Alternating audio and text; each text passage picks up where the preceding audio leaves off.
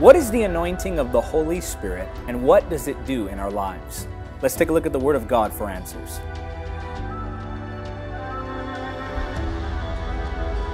The word anoint means to smear or to rub. Now, in the Old Testament, there was something called the anointing ceremony. And in this ceremony, a prophet of God would pour oil over the head of an individual, or in other cases, they would smear oil or rub oil onto certain items.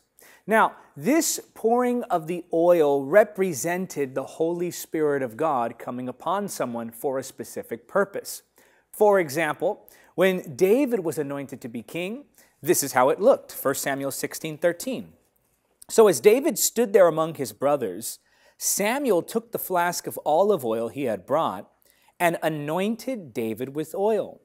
And the Spirit of the Lord came powerfully upon David from that day on. Then Samuel returned to Ramah. So again, this is an example of the anointing ceremony. In this specific instance, David was being marked by God as the next king of Israel. So when the prophet poured the oil on David, God was smearing his nature, rubbing his nature onto David so that he could be set apart to fulfill a purpose, so that he could have divine backing, divine authority, sanctification, being set apart. The prophet marked David as the next king. And in doing so, the power of the Holy Spirit was released, not because there was power necessarily in the oil, but there was power in that symbolic act, in that as David was being marked with oil, he was also being marked with the Holy Spirit. And this, again, is a mark of sanctification. When God anoints someone, or when someone in the Old Testament underwent the anointing ceremony, it was a sign to everyone that this person is marked. This person is set apart. This person has been purposed for a specific task that God has given to them. And not only that, they are being given the divine authority to carry out that task. So, as we just saw, in the Old Testament, kings were anointed. You can look at 1 Samuel 16, verses 1 and 13. Prophets were anointed. Just see 1 Kings 19:16. Priests were anointed. Take a look at Exodus 28, verse 41.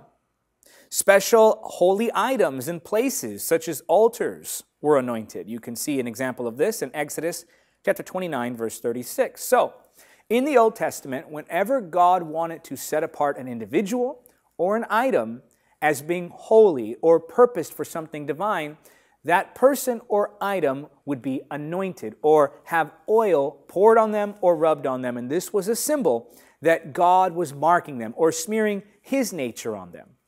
Now let's take a look at how this looks in the New Testament.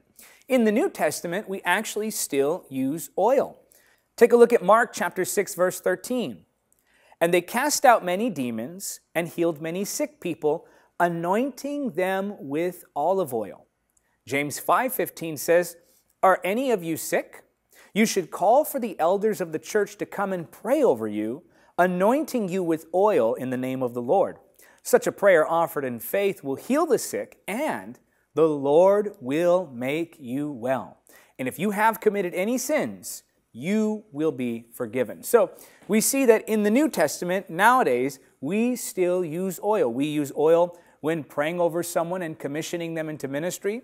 We use oil when praying over the sick. We can use oil when praying for people to be delivered from demonic power. So the oil still works, but why does it work?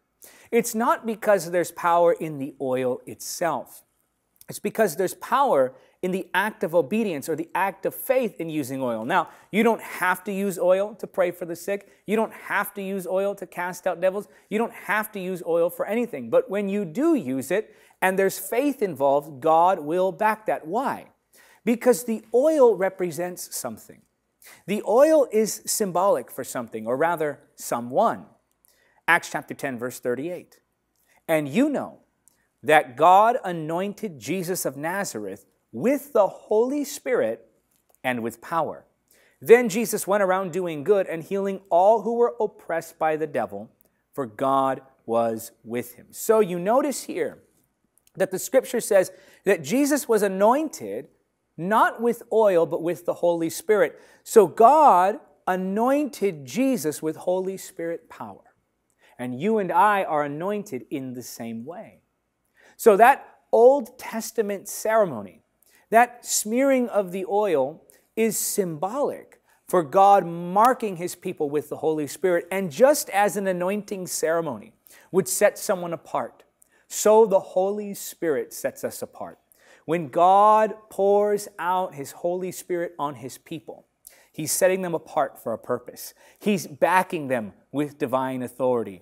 He's marking them and saying, this one is mine, set aside for a special purpose. When we're marked with the Holy Spirit, we're set aside as holy. We are sanctified. We are put into places of authority and power when God pours out His Holy Spirit upon us. So, the Old Testament shadow, namely the oil, represents the New Testament substance, who is the Holy Spirit. Now, it's not charisma or good preaching or an exciting personality. That's not what the anointing is. The anointing, quite simply, is the power of the Holy Spirit.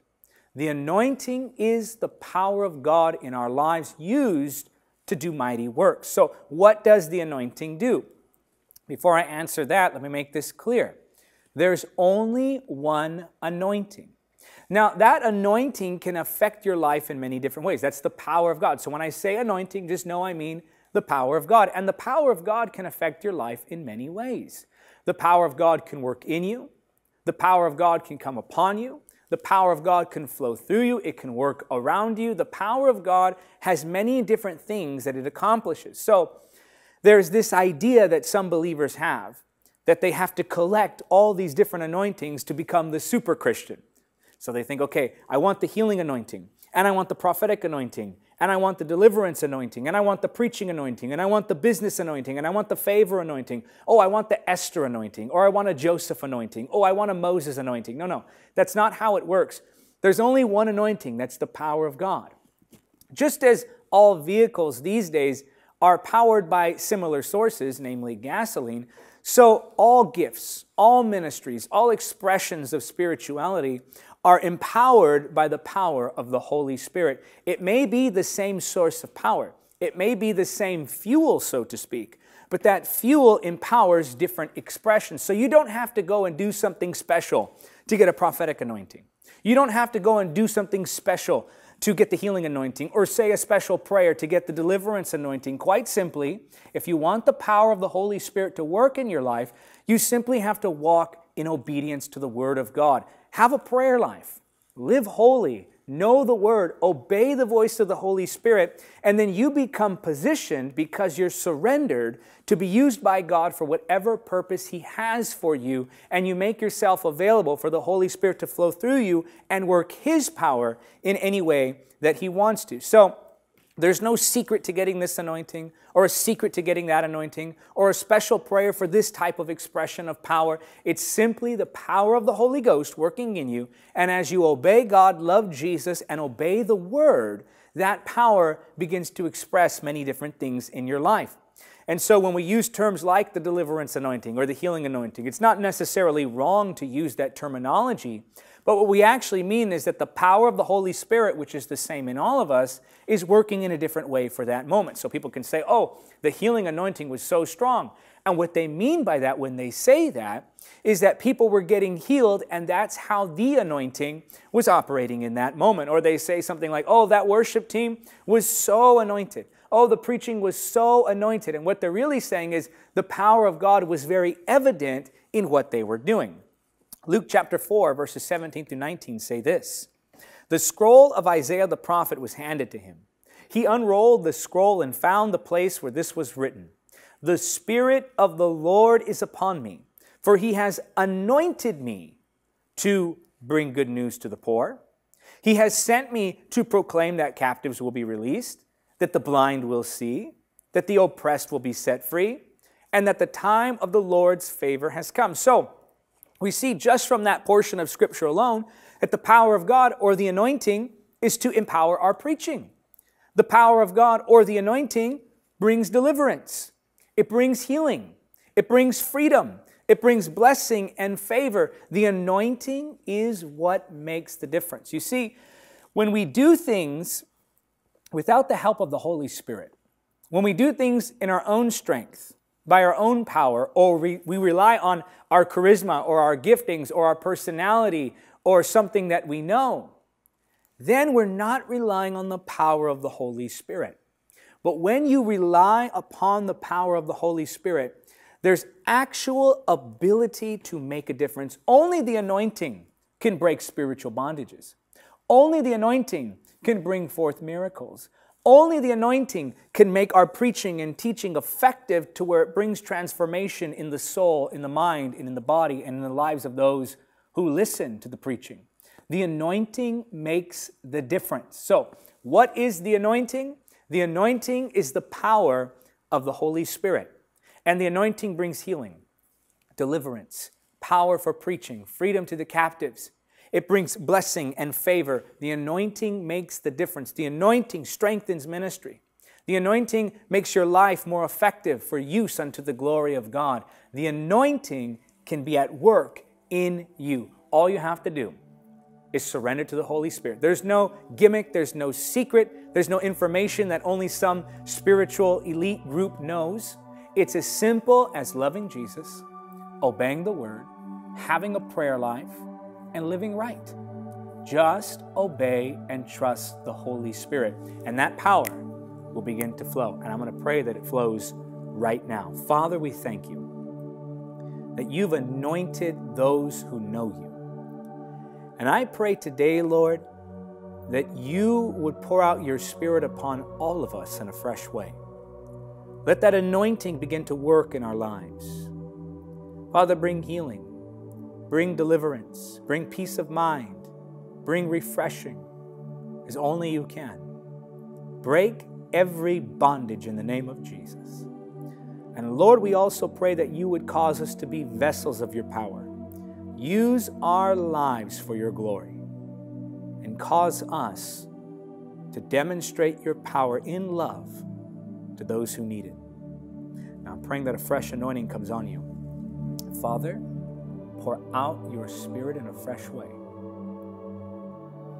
upon each and every one watching. In the name of Jesus. I want you to say it because you believe it. Say, Amen. Here now is a question for conversation. How have you seen the anointing work for you and through you?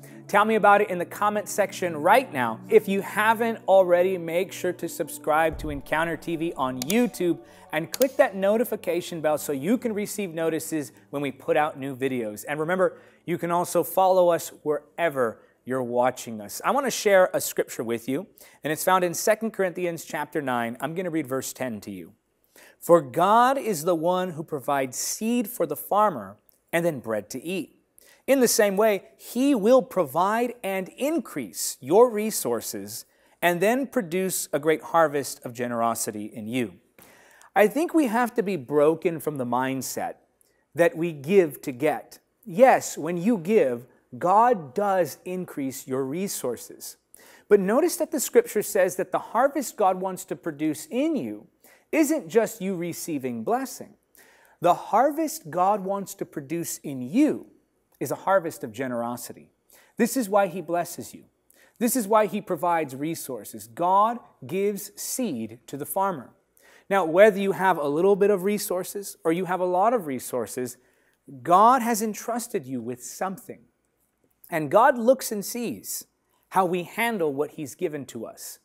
And if we steward well what God has given to us, then God increases our resources, again, not just so we can get, but so that we can be generous. So, if you want to be one through whom God releases resources, then He has to be able to trust you with what you have right now.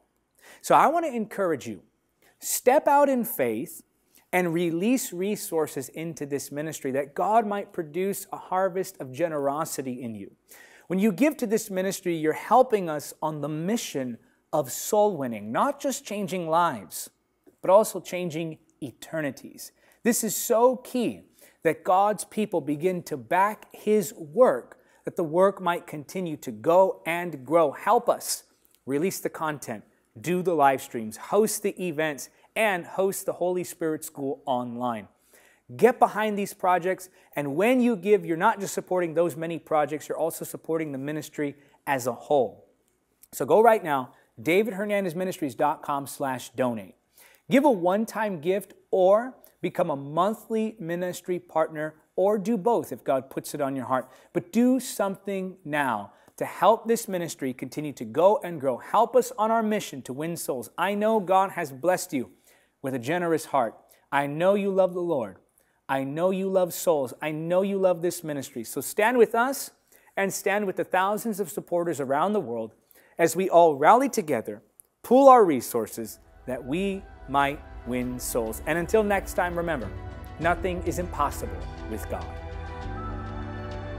Thank you for watching Encounter TV. Don't forget to subscribe and click the notification bell. Also, help us spread the gospel of Jesus Christ in the power of the Holy Spirit. Make a one-time donation or become a monthly supporter by clicking on the donate link now.